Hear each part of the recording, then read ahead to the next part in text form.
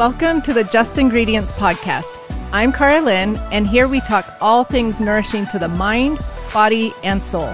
This is a place where you can find just good ingredients to life.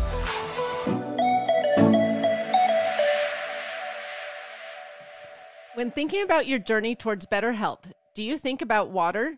It's no secret. We know how important it is to drink water, but we often forget to consider the quality and safety of the water we are drinking every day. Research shows that despite where you live, there is a high likelihood your tap water may not be as clean and safe as you think. Clearly Filtered is on a mission to help you and your family stay hydrated, healthy, and safe by providing the best filtered water products on the market today. Clearly Filtered makes insanely powerful water filters that completely blow the competitors out of the water. Clearly Filtered is independently tested and certified to remove over 272 harmful chemicals and toxins found in our drinking water today. They are easy to work with, family-owned, made in the USA, and passionate about trying to help provide us with clean and safe water every day. I love that Clearly Filtered is affordable compared to many other untested alternatives, has portable filtered water products to take on the go, and helps you stay safe and hydrated everywhere. Clearly Filtered products are also eco-friendly and can significantly reduce plastic and water waste through their patented filtered technology. Join the tens of thousands of new customers today who have joined Clearly Filtered in the quest for better health through clean and safe water. Go to clearlyfiltered.com and use the code JUSTINGREDIENTS to save 15% off your order today. Chris Wark is a young adult cancer survivor, best-selling author, and patient advocate. Chris was diagnosed with stage 3 colon cancer in 2003 at just 26 years old. After surgery, Chris made the decision to go against his doctor's advice, opted out of chemotherapy, and chose to use nutrition and natural therapies to heal. 6 years later, in 2010, Chris began sharing his story of faith, courage, and determination, and his message of hope that chronic diseases like cancer can be prevented and reversed with a radical transformation of diet and lifestyle. Welcome to the show, everyone. Today, I am really honored for the guest that we have today. Like the bio said, it is Chris. I have read his books, followed him for years. He just has been an inspiration for me for years. When I actually got on my health journey, someone had recommended your book, listening to your story, things like that. And so Chris Beat Cancer is one of the first books that I read years ago. I just have really looked up to you and admired you just for, everything you stand for. And so I'm really excited for the followers, listeners to get to know your story, hear about what you believe in, things like that. And so welcome to the show today. Well, it's great to be with you. Thanks for having me. Well, I really appreciate it. So I find your story fascinating. So what if we just start at the beginning and tell the listeners just a little bit about yourself, your background, and maybe your cancer story? Yeah. So I was diagnosed with stage 3 colon cancer when I was 26. And I had been having abdominal pain for the better part of a year and kind of put it off and ignored it and hoping it would go away. And it didn't. And eventually had a colonoscopy and they found a golf ball sized tumor in my colon. And I didn't even know what a colon was when I was 26. Right. Like, seriously. When you're in your 20s, you can live forever. Yeah. So I thought it was a punctuation mark. That was my medical anatomical knowledge. So after that diagnosis, which is obviously pretty scary. I mean, they biopsied the tumor and said, you have colon cancer. When you get a diagnosis like that, I mean, your life just sort of grinds to a halt. Right. And it's terrifying because you're like, this, am I going to die? When am I going to die? Am I going to suffer?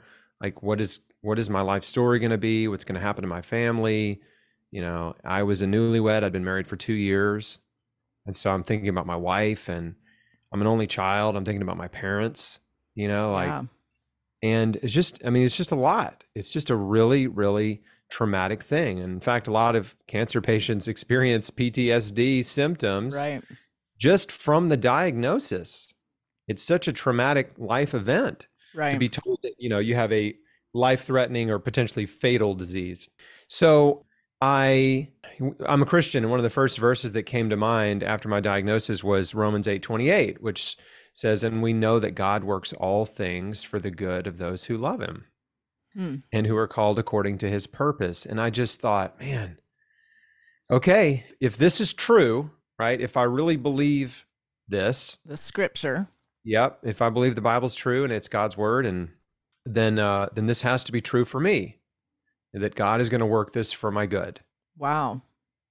That gave me some hope, but I still didn't really feel good about the situation. Right. I would rather not. In fact, I wasn't like, oh, goody, Right. But that gave me some comfort and some peace in the middle of this really scary situation. And so I was told I needed surgery, and this was just a few days before Christmas, and they were trying to get me in the hospital right immediately, like tomorrow kind of thing.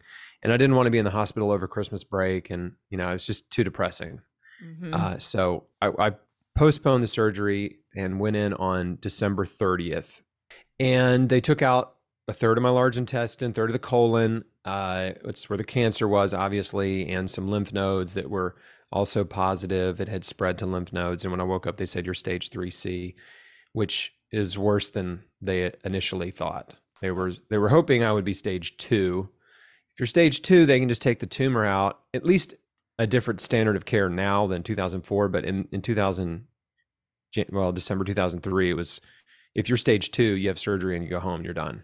Stage 3, you have surgery and then 9 to 12 months of chemotherapy.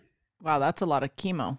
Yeah, and that's what I was told. And now, they do things differently. Now they may try to give patients chemo before surgery. It just depends on the doctor. But anyway, 2 things happened in the hospital that got me thinking a little bit differently about the medical process and the medical industry. And the first thing was the very first meal that they served me after cutting out a third of my large intestine, which was a sloppy Joe. And nobody likes sloppy joes, right? I've never met anyone or ever heard anyone go to a restaurant and say, I don't see this on the menu, but is there any way I could get a sloppy Joe? It's so funny. True. You know what I mean? Yeah. So it's just the worst cafeteria food, right? This is like what they serve at summer camp or in the military, or if you're in prison, you're getting sloppy Joes for lunch. And so that was a shocker. I was like, just gross. Like, this is the worst food possible. Well, I have to chime in really quick because my husband just had a colonoscopy. And when I walked in afterwards, they said, you need to drink some liquids. And so he was drinking a cup and I asked him, what are you drinking? And he's like, well, I'm so thirsty. And all they handed me was Diet Coke. And I was like, Diet Coke after a colonoscopy? How about some water? Anyways, go on with your story. Yeah, this is just typical, right? Full disclosure, I ate the sloppy Joe. Okay. Right. Well, you're hungry. I was hungry. Exactly. I hadn't eaten in a couple days. But I just thought, why are they serving this horrible food to sick people? It just, I knew what healthy food was. I knew what health food looked like. I wasn't eating it. I preferred junk food, fast food, and, processed food. Right. But then the other thing that happened was the day I was told I could go home, my surgeon stopped by our room to check on me, and we were just having a conversation about what's next. And I just happened to say, hey, is there any food I need to avoid?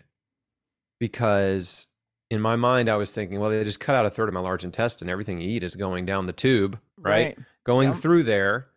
And I don't want to eat the wrong thing just in case, whatever you do, don't eat hot sauce or your stitches will melt, or something. Right. And he said, no, just don't lift anything heavier than a beer. Wow. Eat whatever you want. Yeah. Any junk. So it's kind of reinforcing this message. Doesn't matter what you eat. Wow, right? That's incredible. That was the signal, the message I was getting from the hospital food they served me, and then my surgeon saying doesn't matter. And I'm like, okay, that doesn't seem right. And that was all the advice I got. I went home and I was recovering from surgery, and I was weaning myself off the pain medication. Just was really within that first week, I was just didn't feel good on the pain meds, and I just weaned myself off. And as I sobered up, I started to think about my life and my future and, what was to become of me. And I had seen advanced cancer patients out in the world. Right. And anytime you see someone in that state, especially the first time, I can remember the first time I saw an advanced cancer patient, like I was a little kid and I saw a guy at church and I just was like, Mom, like, what's wrong with that guy? Yeah. And because it really, it makes an impression on you when you see another human in that's just been poisoned by chemotherapy for months and months on end, or sometimes years, right? And I saw myself becoming that. And that was a scary proposition. I'm sure. So I didn't have a good feeling about doing it for that reason, right? I knew it was very toxic and it was poison and it made you sick and your hair falls out and, all that. So, but I didn't know what else to do. And so I just prayed about it. My wife and I just prayed, and I was like, God, if there's another way besides chemotherapy, please show me. Right? I trust you. I trust you to supply all of my needs. And I just prayed this just a simple prayer of faith and desperation and just asking for help. Sometimes it just takes a really huge problem that you don't have a solution to humble you enough to really seek God and to go deep in your faith. And this did that for me, for sure. So true. 2 days later, I got a book that was sent to me from a man in Alaska. And he was a friend of my dad's. I'm in Tennessee. And that book was called God's Way to Ultimate Health. And it was written by George Malcolmus, who had colon cancer like 30 years prior. And he healed with a raw food diet and juicing. And so as I'm reading his story, I just started crying. I'm reading the book. I'm crying on the couch, just overcome with emotion because I knew it was an answer to prayer. Right. I just knew it. I was like, this Definitely. is it. Like, I asked for something. This showed up. Exactly. Like, this is what I need to know. This is, and he was making the case that no one else had made, that made so much sense to me, which was the reason that so many of us are sick with heart disease, cancers, autoimmune disease, so many of these chronic diseases, which I now know are actually categorized as Western diseases of affluence. The reason we have so many of these diseases is because of our diet and lifestyle choices. Right. Our choices have led us down the path of disease. It doesn't happen overnight, but it happens over time. And for many people, it takes decades to develop chronic disease, but sometimes it gets people early, and teenagers or young adults or whatever. And I was obviously an early, young adult cancer patient, young adult colon cancer patient. So I got really excited about this completely different way of looking at my situation, which was, you're not a powerless victim of disease. You're not unlucky. That's not why you have cancer. And unfortunately, most cancer patients are told that by their doctor. Yeah, which is really unfortunate. Well, how did I get cancer? Right? Why did I get cancer? Well, we don't know, but it may be hereditary or genetic, or maybe you're just unlucky. Yep. And just bad luck. And that is so disempowering, right? Because it takes a person and you're basically telling them there's nothing you did to contribute to your current situation. And therefore, there's nothing you can really do to help yourself except for show up for your next treatment, right? We are your only hope. And we just want you to be comfortable. So you don't change anything about your life. You go home, you eat your favorite foods, eat more of them. You deserve more ice cream and pizza and donuts and burgers, right? Because this is a hard time for you. So you should really use food as medication, right? This is basically what cancer patients are told. Eat whatever you want and eat more because we don't want you to lose any weight during chemo. And they send them home with like foods you should eat. And it says like milkshakes and pizza and ice cream and stuff like that. Wow. I mean, this is real. This is happening all over the country every day. And so I was empowered and I realized the way I was living was killing me. And this was good news. Didn't make me feel bad about myself, right? I wasn't beating myself up or guilty or ashamed. I was just like, oh, really? Oh, well, if the way I'm living is killing me, the way I'm living is contributing to my illness, maybe I can change what I'm doing, change the way I'm living, change what I'm eating, and I can contribute to my wellness. And so I changed my diet overnight, which anyone can do. Yep. There's not a single person I've ever met that can't change what they're eating overnight. Right. Some things in life are hard to change and take time, like the way you think and the way you act, right? And forgiving people, that's harder and necessary. But changing what you eat, you can do literally between now and your next meal. Right. You can do it immediately. So that's what I did. I went to the grocery store. I bought a ton of fruits and vegetables, all raw, all organic. And I just said, this is what I'm doing. I'm going all raw. Like this guy did it and his body healed. And I was excited about the prospect of just seeing what would happen. What would happen if I only ate fruits and vegetables, all raw, uncooked, unadulterated, straight from nature, right?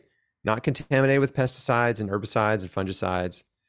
Like this is the purest diet I can conceive of. And I want to see what happens. So I did that. I adopted that diet, bought a juicer, started juicing carrots and other veggies, beets and celery and cucumber and, ginger and turmeric root, all that kind of good stuff. And I was on my way. I mean, I just decided I'm taking massive action and I'm going to change every aspect of my life in order to help myself get well. And so the diet was the first step.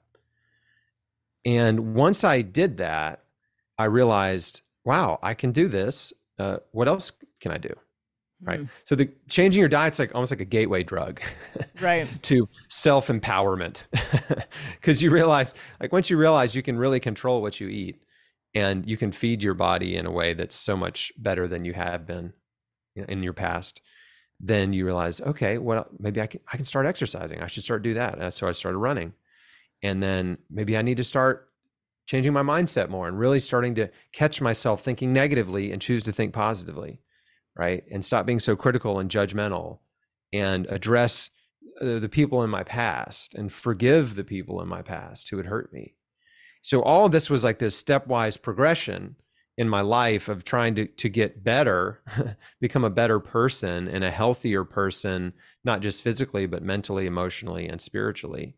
So I was really excited about that, the healing path. But in the meantime, I had all this pressure from family, people around me to do chemotherapy. Oh, I'm sure. Because they were starting to hear, right away, they were starting to hear, well, Chris is thinking about not doing chemotherapy.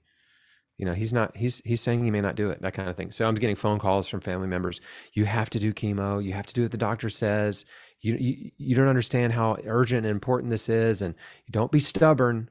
Right. This kind of stuff. I'm sure. And, I know somebody who tried alternative therapies and they died.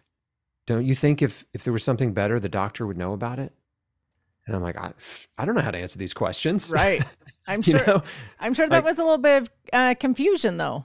Did it make you wonder? And it wasn't just confusion. It was like, it really kind of pulled the rug out from under me in some ways. Because I thought, these people around me they're supposed to support me, and they're all like against what I'm trying to do here.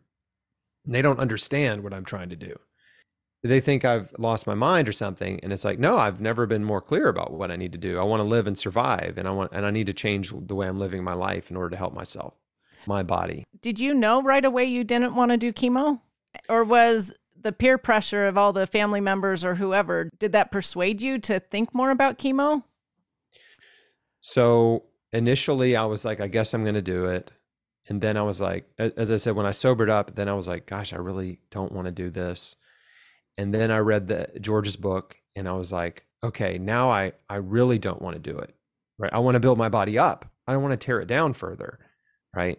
In that book, he is pretty adamant about, against chemotherapy, because he had seen, had personal experience with a number of people around him that went through chemo and suffered and died. And so he's not only making a case for nutrition, but he's making a case not to do conventional cancer treatment.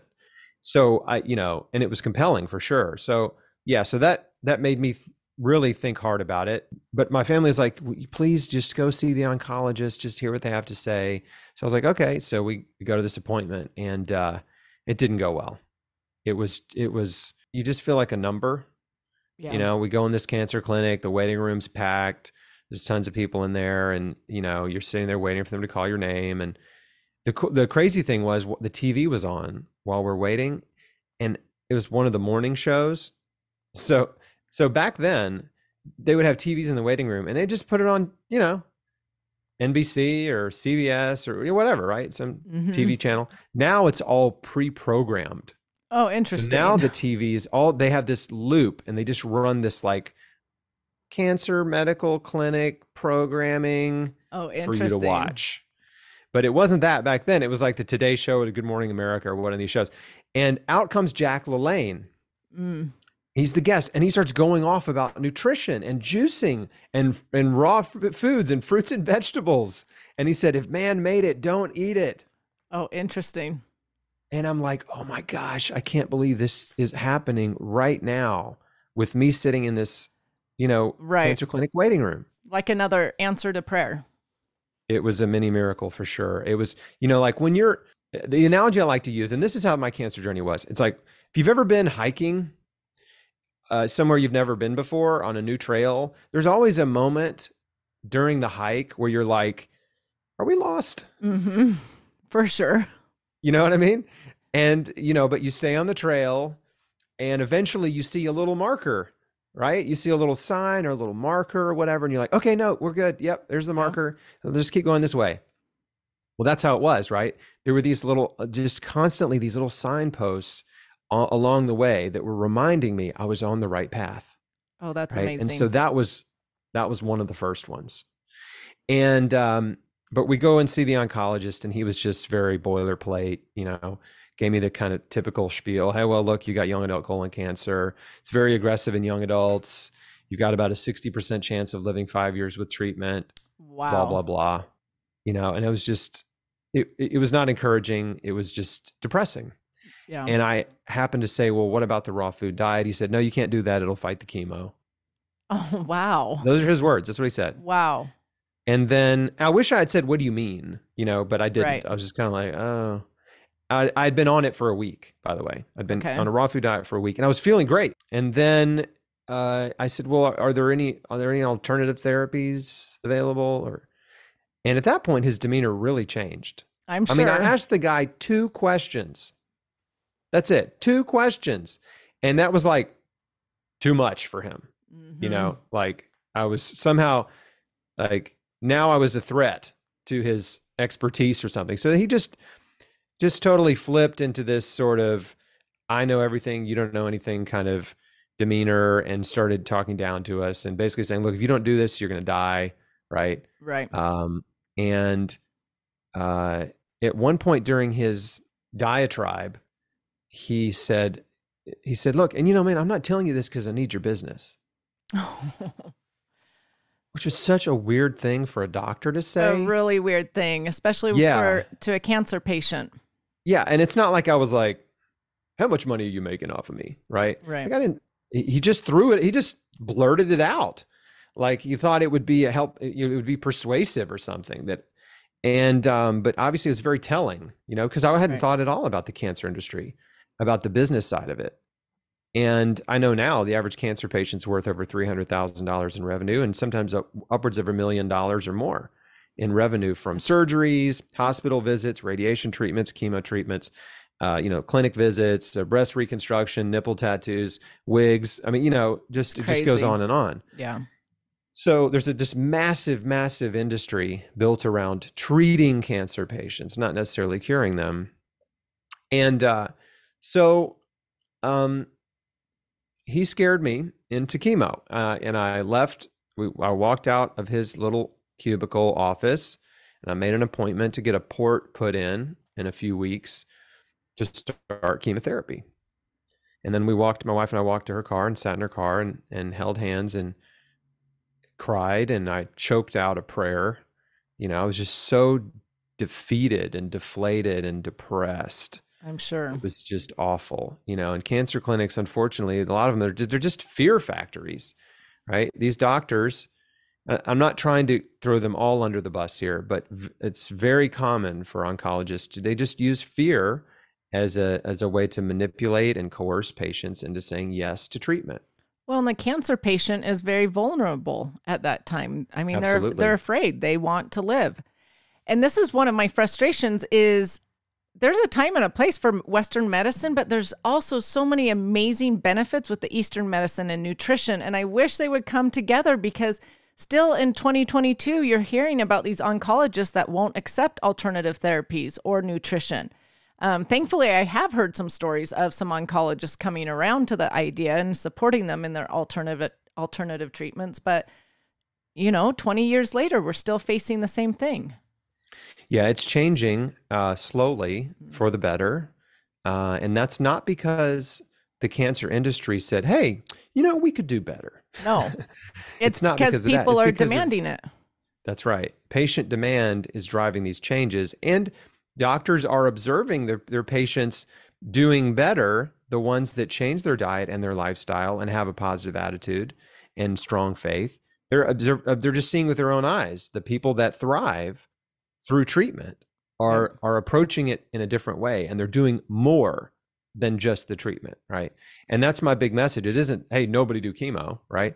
My message is there's so much more you can do to help yourself, whether you do chemotherapy or radiation or surgery or not. Like, there's so much more you can do that can increase your odds of survival, or decrease your odds of a recurrence, same difference, and decrease your odds of ever getting cancer. Right. So why not? Like, why not live your life in a way that sets you up for longevity and optimal health, and then you can grow old gracefully and hopefully just die in your sleep. Well, and I could ask you a lot of questions about that, and I will. But let's finish your story, because I'm sure people are wondering, okay, did you do the chemo? What did you do? Spoiler, I didn't die. Yeah, exactly. You're still here 20 years later. Yeah, so I had all this pressure to do chemo, but I'm so thankful that I had several weeks between, before it would start. And so I just went home, after that really horrible day, I just went home and fired up the juicer. I'm like, well, I'm going to keep doing this. I still believe this is going to help me. And so it was, and I just felt very alone during that time. I was so alone. No one understood what I was going through. And it was like me, Jesus, and a juicer.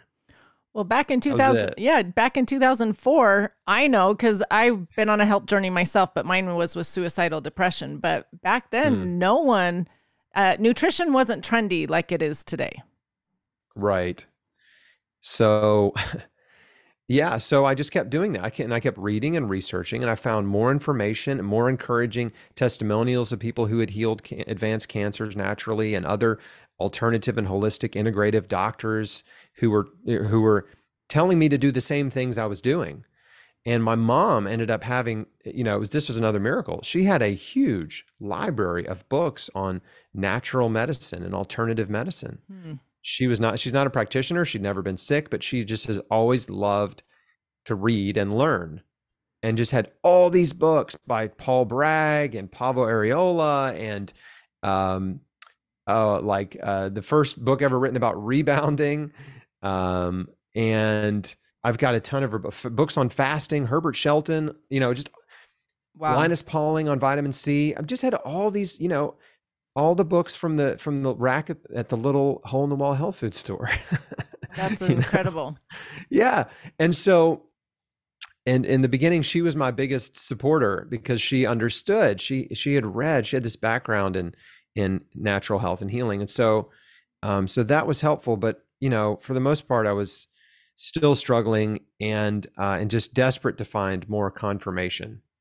And I found it. And the cool thing is that at that time, I was just going from book to book. I watched some VHS tapes, Dr. Lorraine Day and Dr. Richard Schultz. I had some of his cassette tapes.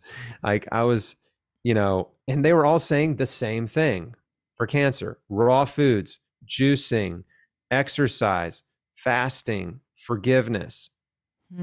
They were all saying the same thing.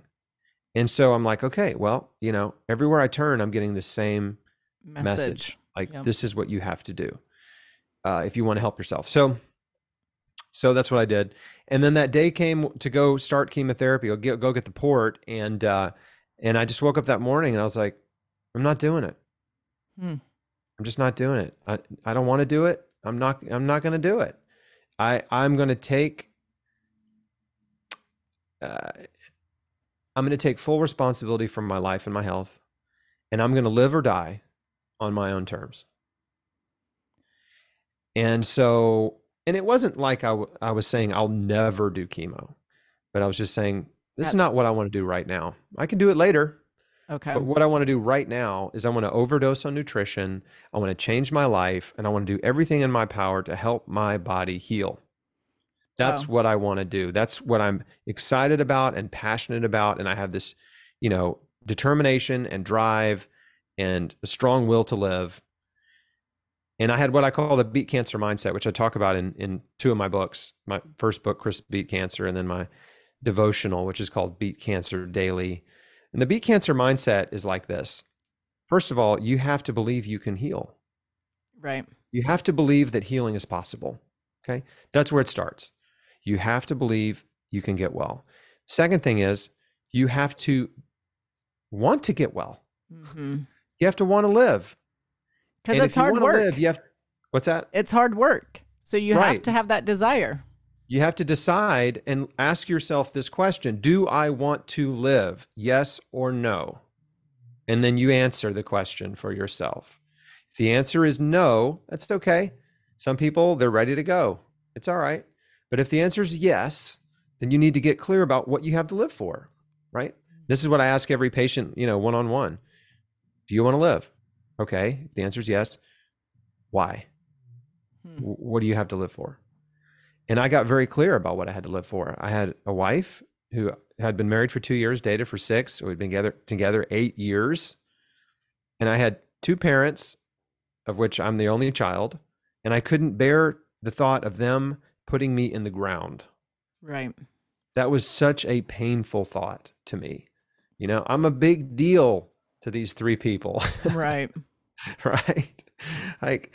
And so I just didn't want them to suffer that kind of pain and loss. I certainly wouldn't want to bury my wife in her 20s. So I got very clear about that. And then from there, the Beat Cancer mindset means taking full responsibility for your health, being willing to change everything in your life, right? Not making excuses and deciding to enjoy the journey. Oh, that's amazing. Right? All of those elements. And by the way, this isn't just me. This is what I've observed in every single person I know who is healed holistically against the odds, right? We all have these same common factors in our life. So can I just say really quick, but this mindset, I think, applies to a lot of healing, not just cancer, because it's the exact same with healing from depression. You have to determine your why, and you've got to take full responsibility, and it's hard work. It's changing everything. So yeah, it is changing everything, right? Being willing to change everything is a key component. And that's the thing that I think some cancer patients, or a lot of them, is they have this attitude in the beginning. I have a cancer diagnosis. They're like, I'm gonna fight this. I'm gonna beat it. I'm gonna win. I'm gonna be whatever. I'm gonna be a survivor, and that's great. That's a great attitude to have. But they think that that fighting it means they have to do every treatment available, right? And they have to endure these harsh and brutal treatments because we've been convinced by the cancer industry using this militaristic language, right? That there's a war on cancer, that you're a warrior if you have cancer, and you're a fighter. And if that's true, well, then you should expect to suffer because there's suffering in war and in the cancer battle. You with me? Yep. And so patients that get in this mindset, they're programmed to think, I'm a warrior. It's a battle. I've got to fight. And fighting means suffering. Yeah. And that's how they use this psychological manipulation to convince patients they have to suffer. It's like, you're not fighting, you're being poisoned. That's not fighting. Okay. It's not. Okay. It's easy to sit in a comfortable chair and let someone poison you. Interesting. That's tough talk. Yeah. Right? I get it. It's tough talk, but I'm just telling you the truth. You know what's hard? Changing your life. Right. That's hard. Changing Sitting there your food. being injected with something is easy. I'm not saying it's pleasant, but it's easy. But it's hard to look in the mirror and face your faults and your fears and your failures, right? And be honest about who you are and the mistakes you've made, and then just make a decision to change the way you think and the way you act and the way you live your life each day. That's hard. Yeah, it is hard. most patients don't want to do it, right? Because that's just people. Right. People don't like to change. Mm-hmm. And so whether it's healing, cancer or heart disease or autoimmune or depression, right? You're right. It's the same attitude and determination that you have to just be willing to say, you know what? Maybe this is my fault, right? Maybe this is my fault. And I'm okay with it being my fault, because it's my fault, then I can change. I can help myself, right? I can dig myself out of this hole. Exactly. Or climb out or whatever, right? Yeah. Like I can't just keep blaming everyone else for the problems in my life, or just chalking it up to bad luck or something, right? I have to look and say, hey, this is one of my favorite expressions is it's a variation, an adaptation of a common expression, which is a cliche, which is everything happens for a reason. Like I believe that, but yeah, most of the time the reason is you. Yeah, true. Right. Most of the time, the things that happen to you in your life, most of the time it's because of the decisions you made. Yep. So that's just taking full responsibility for your health. And so, I didn't realize this all up front, right? It was progressive realization, progressive revelation as I was working through changing my life in order to help myself heal. And then I've interviewed, dozens and dozens of cancer patients and doctors and practitioners on chrisbeatcancer.com, on the podcast, on my YouTube channel. And I just keep hearing the same things over and over from these people, right? We're all sharing the same message, and which is a hopeful message that you can heal, right? If you're willing to change your life. The body is miraculous. It is.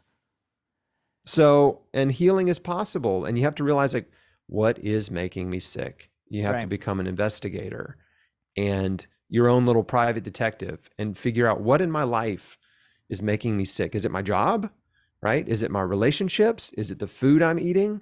Is it my bad habits? Maybe it's all of those things. The number one, there's so much talk right now, like Joe Biden's cancer moonshot and all this kind of stuff. So much talk about finding a cure and more research, cancer research money. And it's so frustrating to me because we know what causes cancer. It's not a mystery at all. And they're trying to basically pump a bunch of money into the drug industry to produce drugs that they can make billions of dollars off of. Right. Instead of preventing it, rather than preventing it.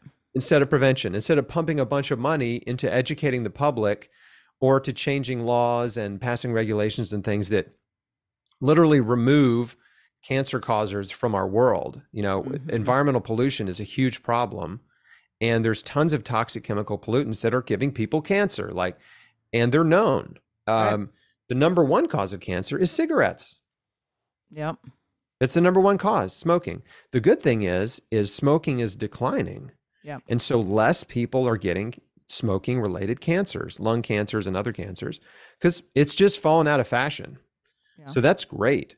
And when you hear the news reports saying cancer rates are falling year after year, since 1991. Yeah, that was like kind of the peak smoking year. And since then, it's just less and less people are smoking. So that's great.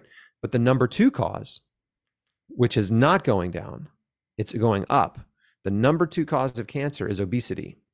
It's the second leading cause of cancer. And unfortunately, not only is it not being talked about, it's now become, you're a fat shamer. Yep. I was just going to say, if you talk about the unhealthiness of being overweight or obese, all of a sudden you're judging people now. If you're just explaining them clinically or medically, right, biologically, why being overweight or obese is bad for your health. And I can explain the cancer part of it for people that are like, how is obesity related to cancer? When you're overweight or obese, there's a few things happening at once. Number one, it's a burden to the whole system. Right. Okay. All that excess body fat, it's a burden to the entire system. But specifically, body fat cells produce hormones like estrogen. And so for women, having all this excess estrogen circulating in their bodies fuels cancer growth. Estrogen fuels cancer. Number two, fat cells produce a lot of inflammatory molecules that circulate into your blood and into your body and promote inflammation. Inflammation is a precancerous state in tissue, right? The other thing that happens is fat cells release fatty acids into your bloodstream that circulate. and your immune cells gobble them up, right? They take them up, absorb them. And the problem is they don't break them down.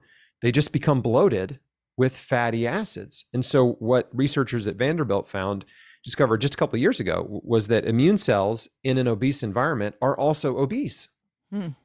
So think about your immune cells are your army. They're supposed to fight off pathogens, viruses, bacteria, cancer cells, right? They're supposed to identify and eliminate those cells. Well, guess what? If your army is a bunch of obese soldiers, they're not going to be very good at their job, right? And they're slow and sluggish, these obese immune cells.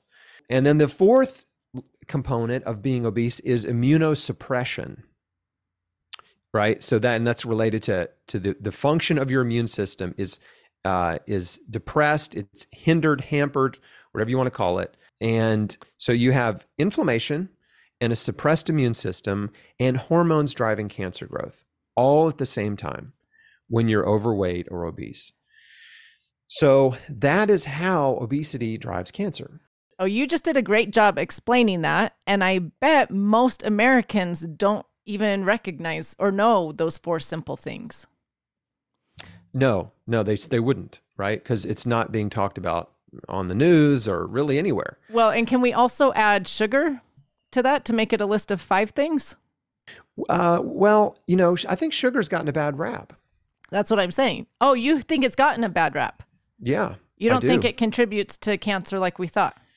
Well, in isolation, so what's interesting is for many years, there was this idea, that's been repeated a million times, sugar feeds cancer. And the reason they say that is because they use glucose as a tracer in PET scans. Right. And cancer cells have more insulin receptors than normal cells, and they uptake sugar faster than normal cells because they have altered metabolism. And so they thought, the cancer cells light up when you give the patients glucose with a radioactive tracer. So obviously the sugar's feeding the cancer cells. Well, recent research has actually found that inside the tumor environment, there's a lot of different types of cells. And there are immune cells in there. And what they found recently, and this is a pretty big revelation, is inside the tumor, the cells that are sucking up the sugar are immune cells. It's not the cancer cells. Oh, the cancer cells in the tumor actually prefer protein, glutamine, and even fatty acids. Oh, interesting. So protein and fat are driving cancer growth. It's not the sugar. And unfortunately, because people are afraid of sugar, they're not eating fruit. Right. And they're not even eating like these wonderful starchy carbohydrates like potatoes and brown, black, red rice and legumes. So those are the healthiest foods out there. And not to mention, of course, leafy green vegetables. But yeah, there's just been this sugar fear. Now, white processed table sugar is not doing anything for you, right? And corn syrup, no, it's not. Those are not good foods. Well, it's adding to the obesity. Yeah, but it's really more of just the overall caloric intake, right? We live in a rich country. There's, fast food everywhere. We have giant supermarkets, right? It's so easy to get food, and food is cheap. It's made in giant factories, and it is very high in calories. So it's very high in sugar, salt, fat, oils, protein, and it's very low in fiber and vitamins, minerals, enzymes, antioxidants, and phytochemicals, phytonutrients from plants. So, we're suffering, like I said earlier in the interview, we're suffering from so many chronic diseases that are diseases of affluence because we have this unlimited food supply, and it's unlimited fast food, junk food, processed food. So it really, I don't blame sugar, right? I blame we're just eating too much food. We are overeating everything. And when folks get my book or they join our Square One healing community, we put them on a diet that's all plant food, and there's no restriction on fruit or vegetables. They can eat as much as they want. They don't have to be hungry ever, and they drink fresh vegetable juices all day, every day, which is what I did. So they're consuming a ton of sugar, but it's natural sugar, right, and it's in a whole food matrix. So it's the sugar in, let's say, carrot juice. Well, it tastes good, so you get some pleasure from the taste. It gives energy to every cell in your body because every cell in your body likes sugar. right? They run on sugar. Even animal protein is broken down into glucose to feed your cells. So that sugar is good, but then you're also getting the vitamins, the minerals, the enzymes, the antioxidants, and these anti-cancer compounds that are so rich in fruits and vegetables. Before I was diagnosed, I was eating 1 to 2 servings of fruits and vegetables per day. Like most Americans. That's the average American. Well, 1 to 2 servings. And do French fries count? Is that one of the servings? Well, and when I battled my depression, I finally found a doctor that would help me. And the doctor was like, how many fruits and vegetables do you eat? And I was like, I don't even know if I have the last few days, because I didn't grow up in a healthy home or knowing any of this. So most Americans, Yeah, it's like, well, I had a banana last week. Right. Yeah. So I went from 1 to 2 servings per day to eating between 15 and 20 servings of fruits and vegetables every single day. Wow. Every day, every day, every day. And when you eat that way, you get the snowball effect, right? There is a compounding nutrient density effect in your body where you're flooding your blood and your cells and your tissues with all of these incredible nutrients from the plant kingdom, right? Fruits and vegetables. You're not putting anything in there that's harmful, like excess protein or cholesterol or fat or high concentrations of amino acids like methionine, so or glutamine or TMAO or iron. All of these problematic compounds that are not good for you when you consume too much of them in animal food, or all the hormones in dairy. So you're doing two things at once, right? You're not eating all the junk and the processed food chemicals and the refined stuff, and you're flooding your body with all this really wonderful stuff. It's just really great things happen when you decide to eat this way. And it doesn't take long. Just within a couple of weeks, people really start to notice. And even blood work improves rapidly. So that's cool. That's exciting to see that. So I want you to tell the listeners what happened back in your story when you were battling the cancer. You started eating this way and juicing and having all these fruits and vegetables. Did your oncologist finally see the results and was like, oh, wow, you've shrunk the tumor, or you've gotten rid of your cancer? I mean, what was the rest of the story? Well, thank you for asking that. Because there's another lesson in here. And the first lesson is, if you don't like the doctor, find another doctor. Yes, 100%. I never went back to the guy that was rude to us and intimidated Good for me. you. I never saw him again. But I found a naturopathic doctor, and he connected me with an integrative oncologist, a medical doctor, who is now deceased because he was in his 70s back in 2004. And he was a prince of a man. He was just an incredible man who totally supported what I was doing. And he wasn't an expert in nutrition or anything like that, but he had spent an entire career as a conventional surgical oncologist, retired, didn't like being retired, started practicing again, but he just came at it with a different perspective. And he started his new practice focus. He was trying to help his patients survive with non-toxic therapies, and was going to China and studying Eastern medicine and like doing all this stuff in his 70s. I mean, it was absolutely remarkable. So he did IV vitamin C treatments for me. Mm-hmm. And he ordered my blood work every month, and he ordered my CT scans every 6 months. So we had this really wonderful relationship. And that was my doctor for the basically the first almost 5 years. And then he ended up retiring again. So it's just really important. There are good doctors out there, but you have to beat the bushes a little bit. Yeah. And the way to break in and the way to find them, I mean, yeah, you can try Google and maybe something will come up, but usually it's to get connected with the local natural health community, right? So go find a naturopath, go find the acupuncturist, right? Go, talk to your chiropractor, like get into that circle, because they all know, right? They all know the other practitioners in your area that are doing things that are holistic and integrative.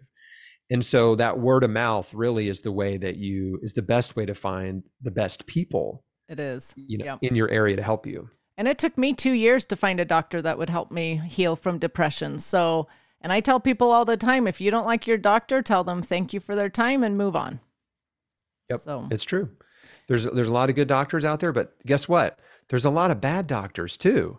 right. Like we have put doctors on this pedestal like there's some kind of angel or something, right? Or the saint, and they're not. There's just as many bad doctors as there are bad plumbers. They all have their own specialty, and so sometimes that specialty doesn't fit you. Yeah.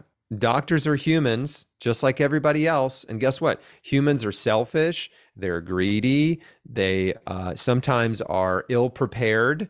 They have drug and alcohol addiction problems, right? They have family problems. Were up too late the night before. I mean, there's the whole host of things that affect any profession also affect medicine. And so, yeah, we just give doctors way too much credit. Well, I think people are learning that, and people are educating themselves as well, because I know I've got a really close friend battling cancer. I've got an uncle battling cancer. They empower themselves with knowledge and research like crazy and take that to their doctors. And sometimes it's research that doctors haven't even heard of yet, so. Yeah, and that is the inherent problem, is that before everybody thinks I'm anti-doctor, I'm not. I have dear friends that are doctors, lots of them. And my favorite doctors are the ones that are, that use diet and lifestyle medicine to help their patients, right? They help their patients change their diets, and they help them get on an exercise plan. They help them get off of medication. They don't pile them on, right? They don't pile the prescriptions onto the person. They look at their situation and say, okay, well, let's work to get you off of these things. We can do it with diet and lifestyle and stress reduction. So there's a lot of good doctors like that. The Plantrition Project is a great resource for doctors that are holistic and also plant-based. And that organization is just growing and growing and growing. It's a global organization of medical professionals. So that's one resource for folks. But the other thing I want to just point out there is that when doctors are trapped in a system that has not trained them or prepared them to help people get well, right? The medical system funnels money back to the pharmaceutical industry. That's the biggest beneficiary for our current medical model, right? Because pharmaceutical drugs are at the heart of, quote, medicine, right? Medicine, they call drugs medicine. They don't call food medicine. Only drugs are allowed to be called medicine. So that's propaganda, strategy number one, right? That only patented pharmaceuticals are medicine. Of course, they're still medicine if they're off patent, but once a drug's off patent, the drug companies are quickly, they stop marketing. I mean, this is what's crazy.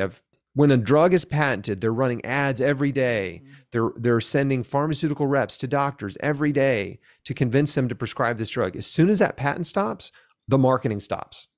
Right. And they're marketing another drug to replace it that's patented, right? So they don't actually care about which drug works better. They only care about which drug they have an exclusive patent on that makes them the most money. So it's never, the healthcare industry doesn't care about your health. That's why you have to find a good doctor, one that will care about your health. A good doctor may care about your health, but the industry he's a part of doesn't. And so you've got a lot of doctors that are trained and trapped in a system that pays them really well. And it doesn't matter what the results are for the patient, right? And that's the key. The cancer industry is the perfect example because, patients are poisoned and cut and burned and they suffer tremendously. And most of them don't survive. And doctors are paid really well. And they're not allowed, they don't have the freedom to actually practice medicine. They don't have the freedom to use nutrition and lifestyle interventions with their patients, or they risk losing their license. Right. And so I'm just saying all that to say, I really sympathize with doctors because it takes almost 20 years to establish yourself as a doctor. And by that time, you're just locked in. It's like, you're going to change careers now after you invested 20 years of your life and all this money and on education and training and all this kind of stuff. And then you realize they never taught me anything about nutrition this whole time, 20 years. And I don't even, I'm unhealthy and I'm overweight and I'm smoking and drinking and like taking prescription medication and I'm a doctor. It's a broken system, that's for sure. But I do feel like there is a little bit of change maybe coming, or some doctors are trying to see other sides. But tell my listeners, because we stopped in your story again. So after juicing and you got this oncologist that you loved, did you see better blood results? Yes. Absolutely. So my entire goal was to prevent this recurrence that I was told was basically inevitable after surgery, because surgery doesn't cure stage 3 colon cancer. I mean, it's cancer cells are already spreading around your body. Your immune system's weak. Surgery can actually cause metastasis and suppress your immune system. It sets you up for recurrence. So yeah, the goal was like to not get more cancer, Right. to get, as Dr. Thomas Lodi says, to stop making cancer, right?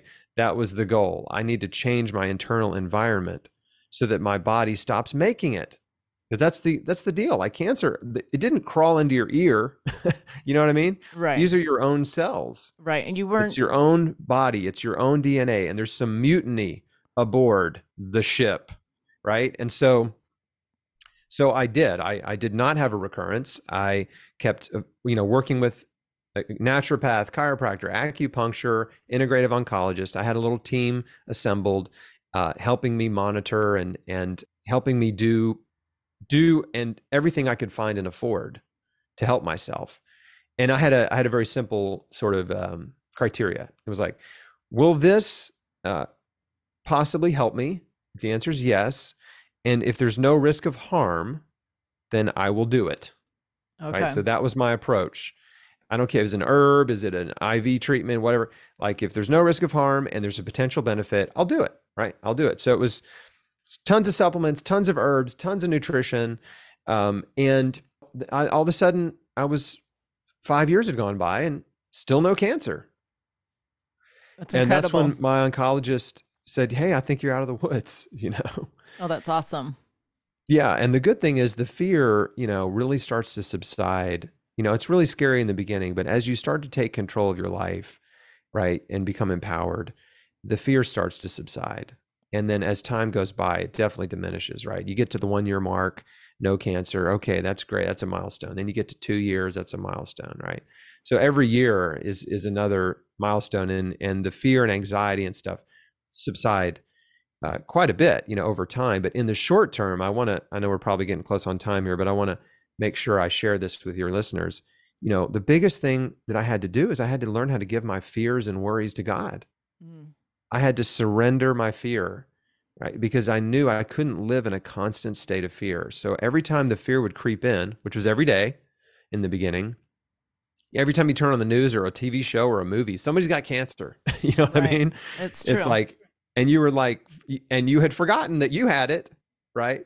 Like you're going through your day and you're busy and you're not thinking about cancer, and then something reminds you, and it's like, it's just the worst feeling to be reminded that you're potentially dying. But anytime I would get those really scary reminders of cancer, I would just stop in that moment and say, "Okay, God, I trust you. I'm not going to be afraid. I'm just giving you my fear," laying it at the feet of Jesus, laying it down. That's incredible. So I just had to keep doing that over and over and over every day, trusting him and just making a choice to not live in fear. And that's applicable to the world today, right? We've been injected with so much fear in the last 2 years, and people have become crippled and paralyzed. And, the cancer experience taught me how to deal with fear. And so I have never been afraid, right? Since 2020, there's never been a time I was worried or concerned or afraid. And because I just knew, because I had these tools, right? To give my fear to God and to say, "I trust you. I'm not going to be afraid. I'm not going to live my life in terror and fear and hide in my home." Right?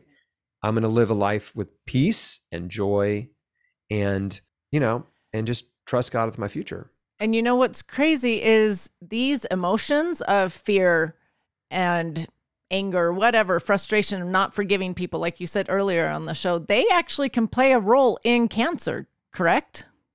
Absolutely. When you're holding on to fear, let's just the larger umbrella term is stress. Mm-hmm. So under the stress umbrella, stress suppresses your immune system, okay? And promotes inflammation, because stress hormones like adrenaline and cortisol do that when you're stressed. They're suppressing your immune system, promoting inflammation. So under the stress umbrella are all your negative emotions that make you stressed. So the fear, the worry, the anxiety, that's future-based, right? Yep. The present, which is like jealousy, prejudice, envy, insecurity. Those are negative emotions that you in your present that are producing stress. And then from your past, you've got bitterness, anger, resentment, unforgiveness. And so many of us are bouncing back and forth between being angry at someone from our past, being jealous of someone in our present, and being worried about something in the future. So right? true. So true. So it's you're just constantly in a state of stress, right? Yeah. Right? Constantly. And so when you're in a state of stress, your body becomes vulnerable to chronic disease and cancer. And it's not like, oh, one stressful week's going to give you cancer. Like, that's not the way it works. It's the months and months and years of these of chronic stress that degrades your health. And on top of that, the other piece of this puzzle, by the way, is how are you coping with the stress? Because most of us are self-medicating when we are in a stressful situation or have stressful thoughts and emotions and feelings. And so we self-medicate with cigarettes, those cause cancer, with alcohol, that causes cancer, with overeating, obesity causes cancer, right? Or with other really unhealthy things that compound your stress and your problems, like gambling, right? Or spending money you don't have, or pornography addiction, like so many of these ways, video game addiction, social media addiction, right? There's so many of these ways that we're trying to cope with our own stress that just compound our problems, right? In the short term, they give us some relief. I didn't even mention drugs, right? Right. Prescription drugs, illegal drugs. So they give us some short-term relief, but they actually extend our problems further into the future. So returning to that rather than the forgiveness, the peace, the hope, things like that. Yeah. And so I talk about this in great deal in my first two books. I have a cookbook too, which is all plant-based, and it's just focuses on the food. But talking about identifying and eliminating stress in your life is so critical to health and healing, like figuring out what is causing you stress and addressing it head on, right? And either getting away from that stress or solving that stress producing problem, right? Either way, like there's so many little stressful things in your life that you can eliminate. Some things you can eliminate right away. Some things take a little time. But if you become active and focus your attention on solving your problems and changing the way you think and forgiving every person who's ever hurt you, which I have done, and I continue to do as people are constantly mean to me on the internet. I'm sure. I can only imagine. Or somebody cuts me off in traffic or gives me the finger or something, right? Like, I've become very quick to forgive. I just realized, like, it's not worth holding on to anger or bitterness or resentment. It's not worth ruining my day. Like, I've just got to be quick to forgive the people who hurt me. And that will free you from the prison of pain. Because at the end of the day, so many of us are holding on to this pain from our past. Yep. And that pain is keeping you unhappy. It's keeping you miserable, right? It's causing depression and anxiety, and it's causing you to also self-medicate in unhealthy ways. And so you have this vicious downward spiral, right? The vicious cycle. But here's the best thing. You can break that cycle. You can start going this way. This is the virtuous cycle. Right? The virtuous cycle is where your health spirals up. Yep, that's true. That's true. Okay, I know we are running short on time, but I just have a few last questions that I'm sure the listeners are wondering. Do you still eat today like you did when you were battling cancer? So the anti-cancer diet was the most hardcore diet, and I don't eat all raw today. And I don't encourage anyone to eat a raw food diet forever. Right. It's a healing diet for a season in life. I think we should eat a lot of raw fruits and vegetables generally in our diet, which I do, but I'm not 100% raw. But I do eat a plant-based diet. Okay. So I just focus on eating whole fruits and vegetables, nuts and seeds, herbs and spices, like whole grains, legumes, like all the wonderful food that God has made for us. I eat it raw and cooked. So breakfast might be oatmeal with flaxseed, hemp seed, chia seed, blueberries. Lunch, big fruit smoothie with blueberries, raspberries, blackberries, strawberries, bananas, dates, spinach, walnuts, almonds, kale. And then dinner will be some type of cooked meal. Typically, it could be a giant salad, or it could be a cooked meal like black beans, sweet potatoes, lentils, collard greens, I've got a bunch of recipes in my cookbook, Beat Cancer Kitchen, that are like super easy, delicious, loaded with herbs and spices. I mean, they're just so savory and tasty. Like you won't miss eating meat. You just won't miss it. If you start eating, just start with some of the recipes in Beat Cancer Kitchen. You'll realize like how delicious and satisfying whole plant foods are. If you just, just use the right seasonings and spices, It just makes everything amazing. So yeah, that's the way I eat now. I've been doing this, my 19-year cancerversary is in December.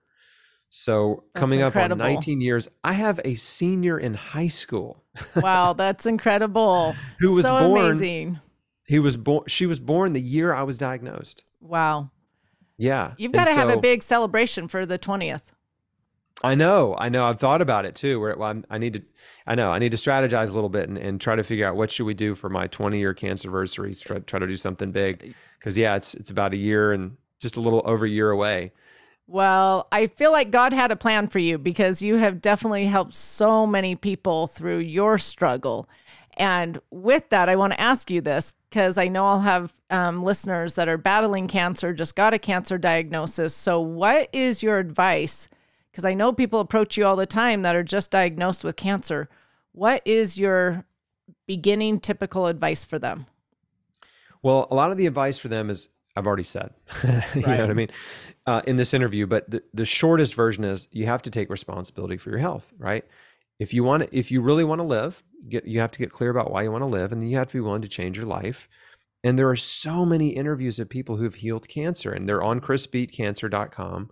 And you can type in breast cancer or ovarian or lymphoma or whatever, and watch these interviews with people who've healed, because you will see the more interviews you watch, the more common threads you will see, right? You'll start to understand, oh, there's definitely a way, right, that to heal. And then you'll hopefully have that revelation that I need to do what these other people did, right, to help myself. And whether you do chemo or surgery or radiation or whatever, I mean, that's your personal decision. I do have a resource that's free called 20 Questions for Your Oncologist. It's a download on chrisbeatcancer.com. There's a link to it on every page of the website. So download that guide, go through it, and then use those questions. Because if you don't ask the right questions, you will be led down a path, basically down this mysterious path of the unknown, where you have no idea what's going to happen to you. And you don't want to be in that situation. You want to be fully informed so you can make the best decision for you about treatment. And so that just means asking the right questions. So I hope folks will get that. Of course, I've got my book, Chris Beat Cancer, a devotional called Beat Cancer Daily, and then a whole food plant-based cookbook called Beat Cancer Kitchen. And those are all on Amazon, and most bookstores carry them. And then we have a private community, a coaching community called Square One. And there's a link to that on chrisbeatcancer.com too, at the top. It's the coaching link. And if that's for people that are really serious and they want to be a part of our private support community, and they want coaching, and they just really want to change their life. And it's a 10-part video coaching program. You have a lot of resources for those that are battling cancer. I do know that. There's so much you can do to help yourself. Like, that is my biggest message, right? There's so much you can do. You're not a victim. You're not unlucky, right? You've got to change your life, and there's so much you can do to help yourself heal, survive, and thrive if you're just willing to change your daily routine, right? It just boils down to simple changes to your daily routine.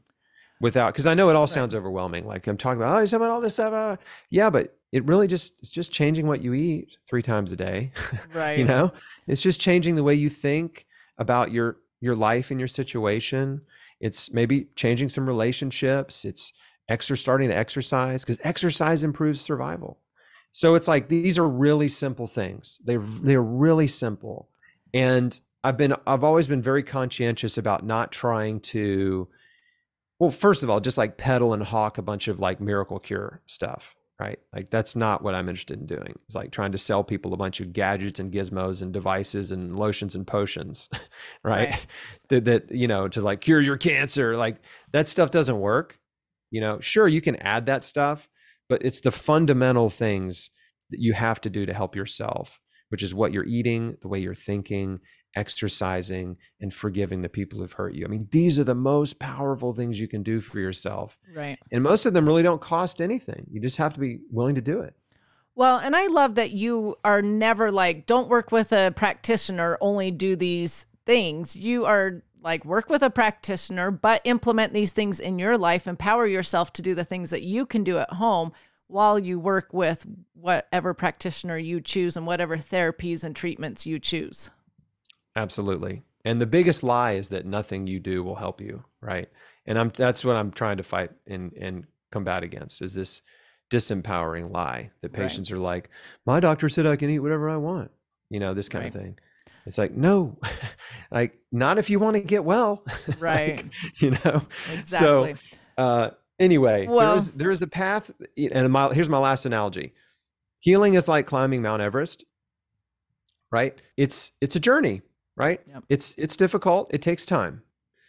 And there's two ways you can climb Mount Everest. You could jump in a plane and fly to Nepal tomorrow and just like try, and you'll probably fail and die, right? Right. Or you can prepare. You can read and research and prepare yourself, and then you can travel to Nepal and hire a guide, a Sherpa, to take you up, and you can go up the path that everyone else takes to get to the top, right? Right. Like, let's use the known path of success instead of trying to like forge our own path up the mountain, right? Because it's difficult enough. And if you read my book or join our program or watch all the interviews I've done, you'll see the path, right?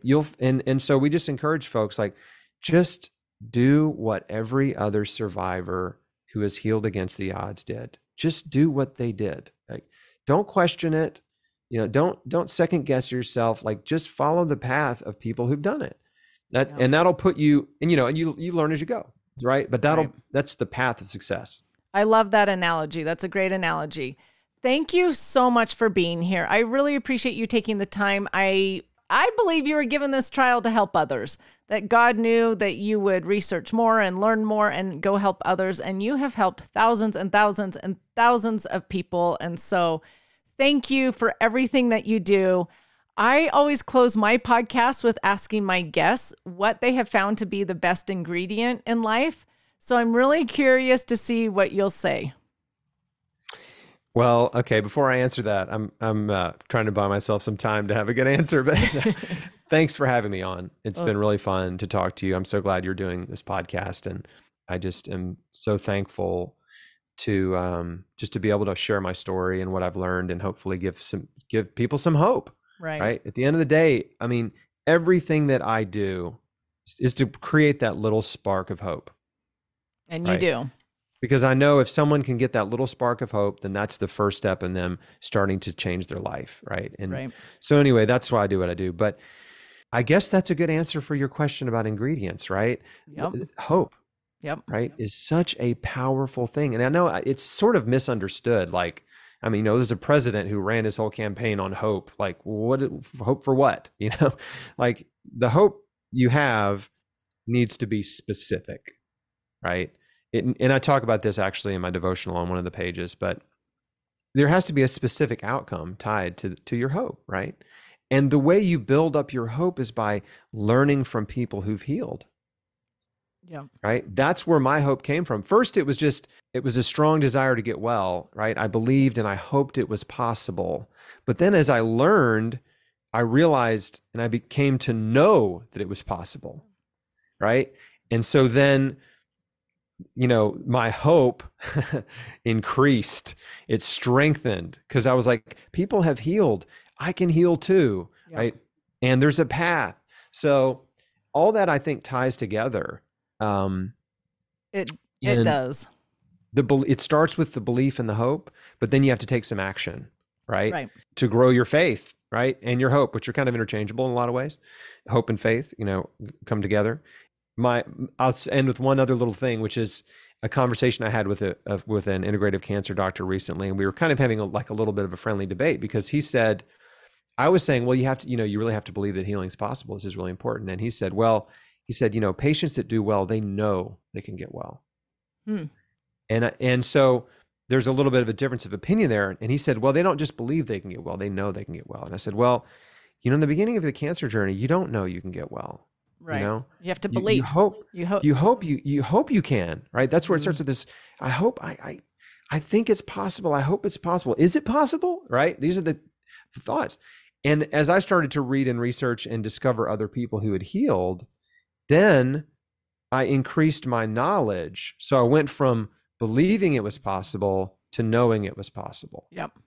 And that is true with any illness, because it is the exact same for depression. Lost my hope, then hit rock bottom, had hope that there was healing of some sort, and now knowing that there is healing. So like I said, works in lots of different illnesses. But again, thank you so much, Chris, for being here today. I really appreciate you taking the time. And those that are listening, go check out all of his resources, because it is a plethora of information to help you if you are battling cancer, if you know someone battling cancer. So go find those. And again, thank you so much. Thanks for having me. It was really fun.